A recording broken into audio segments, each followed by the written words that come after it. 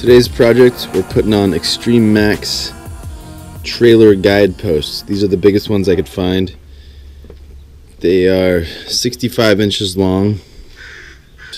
And the difference between these and a lot of the other brands is the metal goes all the way up, almost all the way up to the tube. So I think the metal will go up to 60 inches and the tubes are 65. And the other ones I've seen only go 20 inches. The thing about these I didn't love is they were zinc plated, so I painted them with some Eastwood rust encapsulator. I already had some of this. So I gave them a coat. Maybe they'll last a little longer in the salt. But otherwise it seems like pretty durable. These are really stiff. So let's install them. Okay, so before you start, make sure your boat is centered on the trailer. So what I'm going to do is I'm going to measure out from this bunk. I'm looking at 10.5 from my angle. Let's see the other one. So right now I'm looking at 10. So each side consists of 3 pieces, or the bracket consists of 3 pieces. There's the top part, there's this upper plate and a lower plate. And then obviously the post slides in there. The square tube is better than the round tubes because some of the round tubes, the older ones, when your boat hits it like this, it'll obviously just turn, just pivot down here and your whole arm will gets jacked up.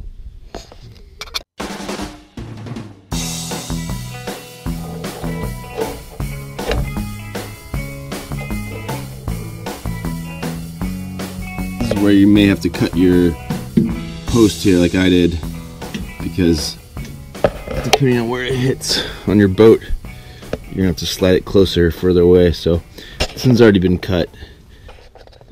Before we tighten it down, let's try one of these tubes here.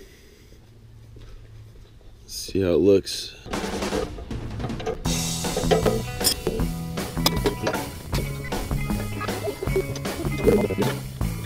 I wish they gave us galvanized bolts. Didn't expect stainless, but galvanized would be nice.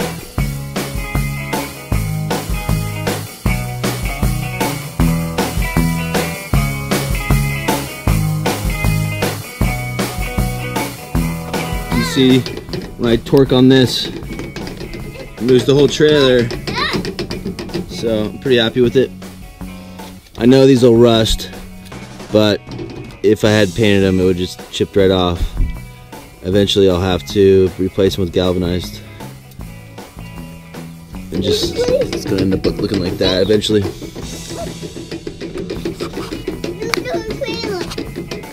Yay! And so, I was thinking about putting a bolt through these, but you actually don't want to, because when the boat hits it, you want these to spin instead of scratching up your boat. So pretty cool. I'm happy with it. Let's take a look. Nope, no more fixing the boat. We're done. See, yeah, we're done. Yeah, we're done. The boat is fixed. Nice. No. Do you love the boat? Yeah. Say, I love the boat. I love the boat. Are you giving the boat a hug? You giving the boat a kiss?